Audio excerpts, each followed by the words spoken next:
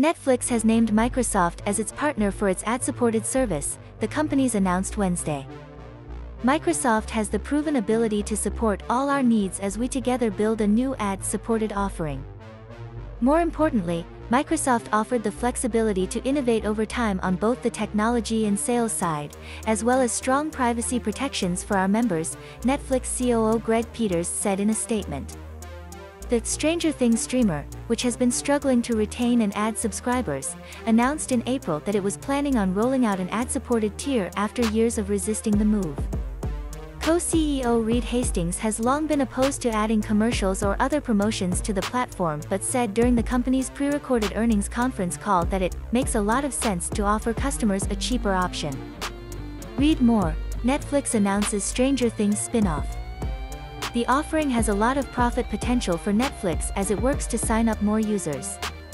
In an effort to lure more subscribers, Netflix has increased its content spend, particularly on originals. To pay for it, the company hiked prices of its service. Netflix said those price changes are helping to bolster revenue but were partially responsible for a loss of 600,000 subscribers in the US and Canada during the most recent quarter.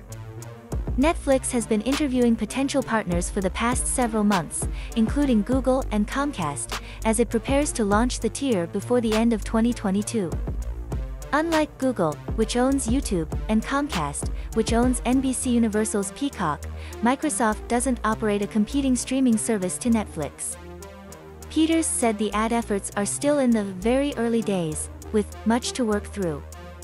Netflix is slated to release quarterly earnings Tuesday.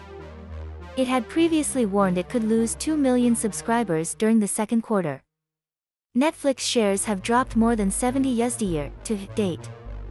The new business is a boon for Microsoft's advertising division, which contributes 6 USD off the software company's total revenue.